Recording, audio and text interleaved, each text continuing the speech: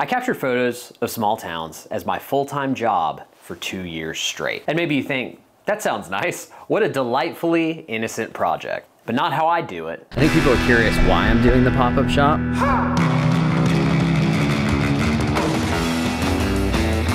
It's kind of like my entire business experiment. I shoot Thomasville like 800,000 times, and I still find new stuff all the time. So, got some canvases back here. To be honest with you, I've got some anxiety about driving these canvases right now.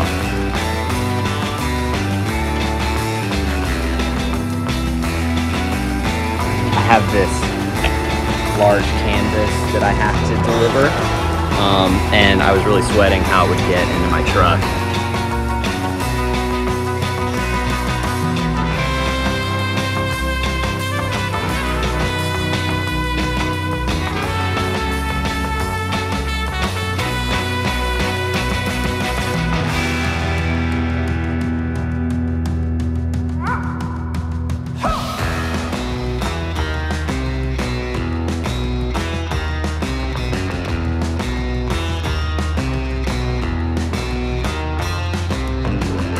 So Nikon D850 45 megapixel behemoth.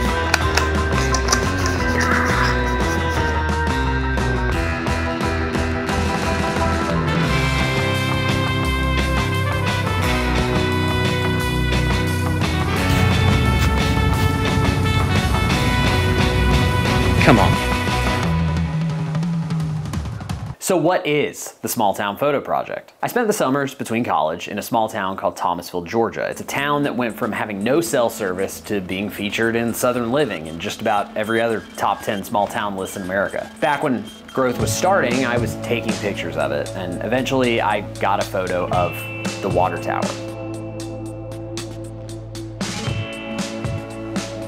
The water tower shot ended up being something that weirdly caught on, and I managed to sell a 60-inch by 40-inch aluminum print of it to a bank in downtown Thomasville. I also sold prints of the Big Oak in downtown Thomasville as well. So I had this idea. What if I could find other Thomasvilles and build a business out of selling prints to the people who are passionate about their town? Yeah, so what I didn't realize was how truly big this project idea was. Like, so big that maybe just one guy trying to build relationships in multiple towns, network, and do the legwork it takes to be trusted as an outsider to all these different towns with all these different personalities might be kind of impossible. Regardless, I got to work anyway. I started my list by consulting issues of Southern Living. Basically, I created a list of small towns that were listed next to Thomasville.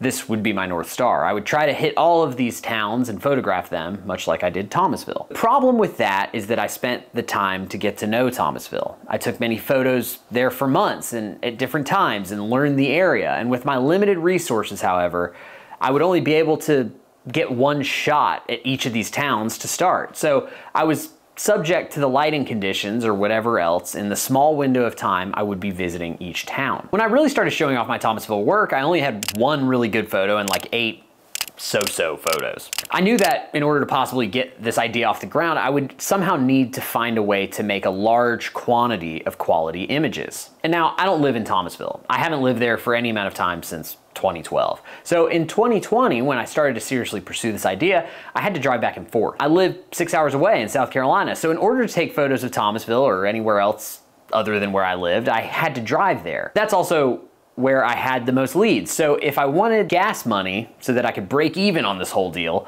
I had to be putting these photos to work. So I drove back and forth a lot, and I also started taking photos in the small town of Anderson, South Carolina, where I lived. Anderson, however, isn't on any top 10 lists, maybe one day, hopefully. So I was beginning to really start to be aware of the fact that despite them all having a Starbucks and a Target, not all small towns are the same. You ready? I'm ready. We're all, oh, this light just doesn't work. Okay, the ceiling light does not work. Yeah, we're headed out. We're off to a great start. Is that sarcasm? About 6 months of taking photos of Anderson and Thomasville and the surrounding area, I knew it was time to really start planning out new towns. On the prime list I constructed, 2 towns in Florida were near the top, Mount Dora and DeLand. Both were within an hour of each other, so I knew I'd be able to efficiently travel down there to capture both towns. But of course, that wasn't enough. I hooked my friend Woody into coming with me, but with a catch. We would leave South Carolina at midnight in order to get to the east coast of Florida in time for sunrise. So after that, we would then visit the 2 small towns on my list and maybe a couple spots on the way back. We almost didn't make it. It's 4:30. It's 4:30 in the morning. We almost gave up at a certain point. Luckily, there was a point where Woody decided to take a snooze, and then that got me tired, and I thought I was like, we're gonna end up in a ditch or something. Now, I think we're past the point of no return, and I don't know where we are. Somewhere in Georgia. Almost 100 miles from Florida. Every photo project I've ever done, it never feels good enough until there's an aspect of suffering in it. And for this one, we definitely suffered. As someone who's fallen asleep at the wheel and totaled a car before, driving all night was tough. But the sunrise turned out to be totally worth it. Worth it. Worth it.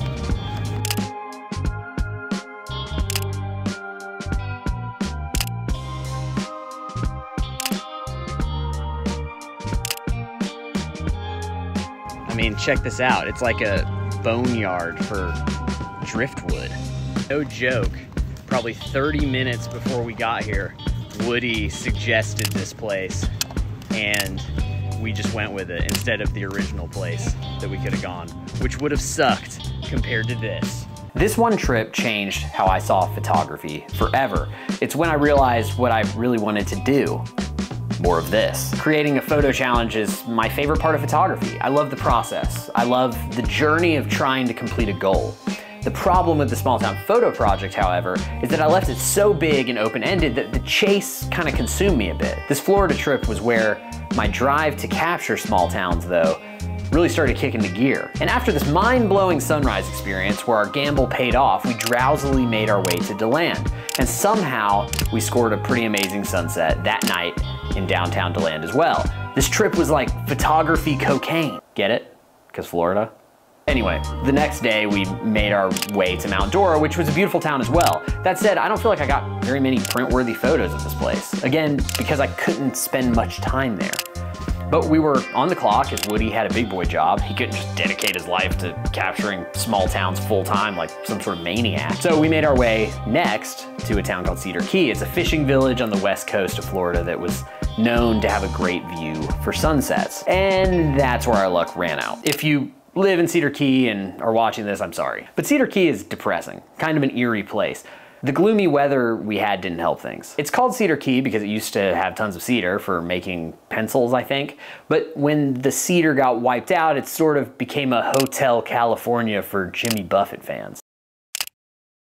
That said, I got second place with this photo in a photo competition and won 50 bucks, so that was cool. Turns out that was the only sales I made from any of these images on this trip. That's right, I didn't end up selling any prints of this trip at all, to this day. And now, you might be wondering, how does this guy have all this time to spend doing this small town thing full time? Well, we did this Florida trip in October 2020, so it was COVID times. And before all this, I was shooting weddings, and I assumed starting in March 2020, weddings were over. So I spent my time in between shooting small towns, networking with businesses in order to sell large custom prints to commercial spaces with the photos I'd been shooting from this project. And I started a pop-up shop where I would sell prints and stationery and stickers and more in Thomasville and Anderson on the weekends. And then the housing market was also going crazy, so I was shooting a lot of real estate photography as well. Basically, I was doing anything and everything to keep this small town photo project dream going, as well as pay the bills because my wife was pregnant with our first child. The Florida trip and the images I captured got me so excited about the future of this project, though, that I had a surge of energy. So after this trip, the photo marathon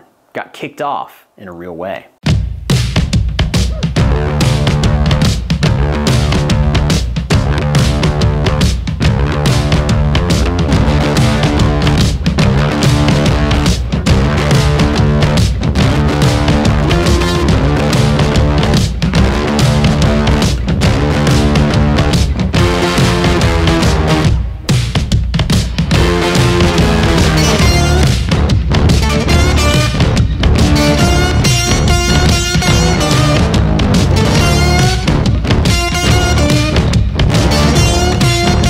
Almost a year had passed since the Florida trip, and I felt like I had somewhat exhausted the Southeast. it was time to start capturing small towns in the West. I planned out a trip to Fredericksburg, Texas, one of the 2 Fredericksburgs on the Small Town Photo Project's original list. Along the way, I'd be able to tackle other small towns on the list as well, namely Laurel, Mississippi, and Natchitoches, Louisiana. I'd be able to stop by the bustling Austin, Texas, everyone keeps talking about as well. I was gonna take around 2 weeks solo in my 2004 Toyota Tacoma, my faithful steed that had taken me across the country a couple times before. And this would be the longest, most extensive journey I would have taken for the Small Town Photo Project, and it would also be responsible for the inevitable end of this project once and for all. The first stop was Laurel, Mississippi, a reluctant stop on my trip due to the fact that I had never really had an enjoyable time in the state of Mississippi. Not a massive fan of the place. But a couple months earlier, I visited Wetumpka, Alabama, which was featured in the HGTV reality show Hometown. So there's a lot of construction going on here. There's like a roundabout. So this town's like really doing something. They're busy moving and shaking. There's just a lot of cool stuff going on here, clearly. Like, it's just, they're working on it. I gotta say, this is a beautiful location for a town. I mean, I'm actually stunned. The natural landscape of Wetumpka is gorgeous. I mean, it was totally revamped, and I visited shortly after they filmed the show there. They'd done a great job of reinvigorating the town in central Alabama that needed help, so I knew that I had to visit the HGTV Mecca in Mississippi, but was a little surprised by what I found there. First thing when I got there, it felt like half the town was under construction due to the ongoing nature of the show continually renovating the place. a lot of it is under construction. I did not realize that when I came, how much construction there'd be. Yeah, it's really pretty. I went to the other end of downtown, which is not under construction, and it's gorgeous. So I'm gonna go hang out over there, just trying to figure out and get my bearings. The downtown area itself is very nice. It felt very active and had clearly become a destination for tourists who are fans of the show. Every part of downtown and the nicer neighborhood nearby had nice paved roads and was very well kept. While it felt like everything else in the surrounding area was kind of not as nice or well kept. The Laurel we have come to see in the show is actually a very small area, meaning that it seems like people who know about Laurel, Mississippi have only seen a very well curated aspect of it. In the not curated parts, the roads were barely paved, which is pretty standard for Mississippi in my experience. And I live in South Carolina, but Mississippi makes our roads look like the best kept roads in America. And there was a lot of poverty there too. And not to say that Laurel is anything special when it comes to a nice downtown next to poor neighborhoods, but I felt like that aspect had been so left out of the show, not that I've seen that many episodes to be honest, that I had a totally different impression of the place based on what I knew before I got there. And I suppose that's movie magic. And I don't think the intent of the show or the people who make it are bad in the slightest. I think growing the economy of a place like Laurel is exciting and really impressive and important. A lot of towns in the Southeast used to be manufacturing towns whose main job centers shut down, and anything we can do to try to bring back some of these towns is great in my book. It's partially why I started the project, to help document the invigoration. But my visit to Laurel really had me reevaluating what I was doing with this photo project in the first place. I had been skipping across the water of all these towns, not investing in them. I was kind of just showing up and taking, in a way. I didn't get to know the people. This art project was starting to feel like a photography manufacturing job. Like I was wandering around gathering stock photography. And I didn't see it that way at the time, but I think whenever we are aiming for quantity, we are choosing a cheaper path, no matter what. And my photos of Thomasville and Anderson had more meaning because I was actually part of those places and invested in them.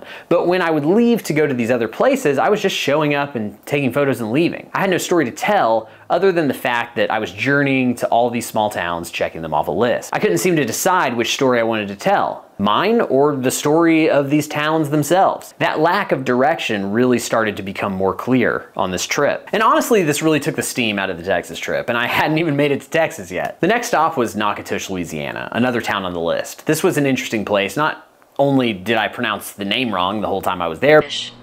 No way. No.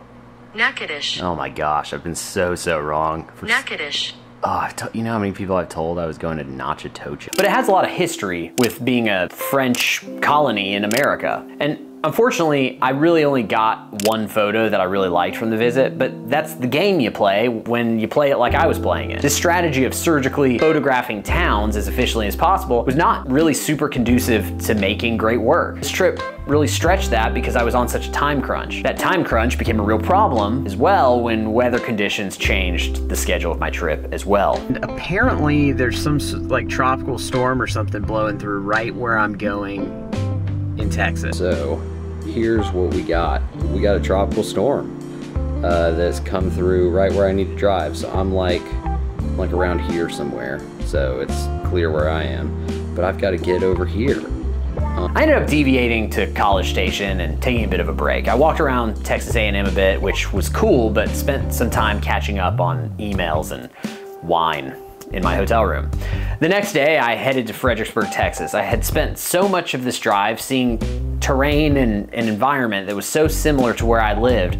I was excited to finally see some different types of trees and hills and less green overall. After all that driving, the road started to feel new. And I stopped in Bastrop, which I guess is now the home to Tesla and the author Ryan Holiday. Basically, this town has become a neighborhood of Austin in a way that a lot of towns in northern Georgia are neighborhoods of Atlanta. I visited the visitor center in Bastrop, walked through the museum they had set up in there, but again, I had to get to Fredericksburg by the end of the day, so I had to skip along and keep moving. The difference between the Florida trip and the Texas trip is that the Florida trip was a photographic triumph. The Texas trip, however, felt like a dud from a photo standpoint. I got a few photos I really like in Fredericksburg, but overall, I felt like there was no story for me to tell. Again, why was I there? What was the journey? The Florida trip story had a challenge to it. Explanation as to what you're going through right now. Very confused.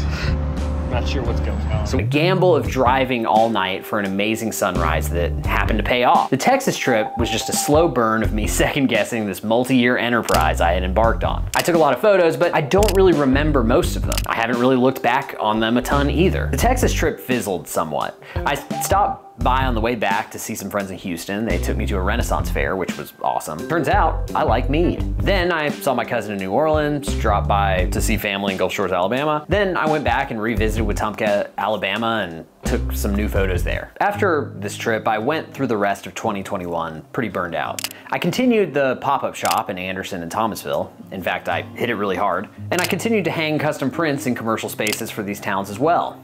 I slowed down on the small town photo project specific travel almost completely and just focused on the two places that I was more actively invested in. And I think now that I have some distance, I know what the problem with the whole project was. Me. I started this project in a time where I needed to come up with an interesting business around photography. I needed to make a living, but I've always struggled to have the desire to do the normal sort of photography client work. I'm too sensitive for clients maybe, I don't know. But I had all this experience in printing oversized prints for my previous job, and I thought growing small towns would be a great target market. But at the end of the day, Will Malone has always wanted to be an artist. So this project suffered from a Jekyll and Hyde battle between artist Will and business Will. At the end of the day though, I think both sides of Will had some major wins. In 2022, I managed to sell more prints than I ever had before, by a lot. And that gave artist Will some options and time to explore his next move. In no way, shape, or form do I regret the small town photo project. It helped me do something I never managed to do before, appreciate my home and the town I actually live in. It gave me a view into other similar sized cities and helped me see some possibilities. And now all the focus I put into traveling to other towns has been going into my own, which is how it should be. We need to be involved in our communities. Photography is always going to be more interesting when we are invested in what's in front of our camera. The rest kind of becomes disposable. I've spent a lot of time since the Small Town Photo Project talking about the state of the photography world. I started a podcast mini-series called Photography is Dead, where I looked at the state of my favorite artistic medium in the face of AI, NFTs, and social media. A big problem with photography today is the lack of investment in our subjects because there's an implicit need for quantity over quality. We need to be posting all the time, sharing, getting out there. And I think that feeling broke me at some point. I think that way of thinking is changing though. We've seen so much disposable work that I think there's room for some really deep work that takes time. We just have to be patient and okay with the long game. Well, I don't know if something's gonna come my way.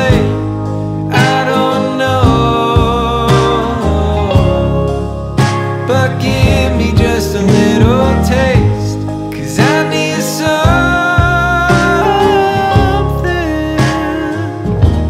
to hold on to. I need more than just a window with a view.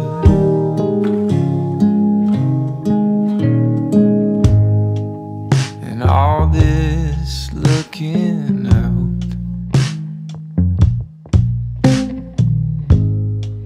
is just a symptom of a heart filled with doubt. When I start looking in, I can't tell the end from the beginning. Well, I don't know if something's gonna come my way.